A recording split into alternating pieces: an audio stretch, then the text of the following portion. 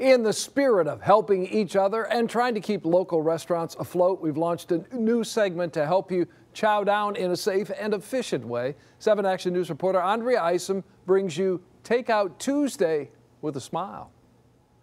I know I'm known for my high fives and hugs, but don't you worry, they're just on hiatus for a while. That does not mean my restaurant reports are over. I'm just switching it up a bit. So this is Takeout Tuesday.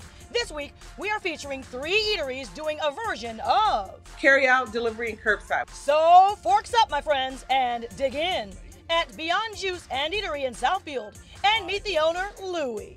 We are sanitizing constantly by just having some barriers that would normally not be here.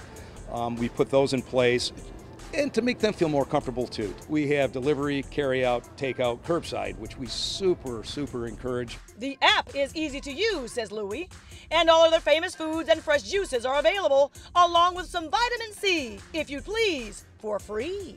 I love it. Why wouldn't you? Now feast your eyes on the delights at Ivy Kitchen and Cocktails in Detroit. Nia Marshall is the restaurateur. We have delivery via Uber Eats. They've got carryouts Wednesday through Sunday and brunch on Saturdays and Sundays too. Check out these shrimp and grits and these chicken and waffles. Yum. We only allow 2 guests in Ivy at one time, and we disinfect in between each one. We are wearing gloves, we are wearing masks, etc., to ensure not only the safety for our patrons, plus for the safety of her employees. Well, last but not least, I'm wearing Katy Perry Left Shark. Don't get confused with Right Shark. Well, I won't. Welcome to the Ferndale Project in Ferndale. Dane is the managing partner. We've got pizza, we've got frozen pasties, we've got cookies and other baked goods, and we even have beer as well. You can order delivery through Ferndale Project at wingit.delivery. And curbside. Everything's pre-sanitized before it comes out. We're always wearing gloves, even with the shark hands. I've got the gloves on. And we keep 6 feet distance and then wear outfits like this just to get some smiles.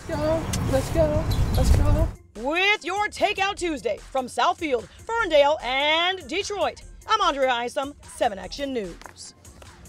All right, Andrea, thank you so much.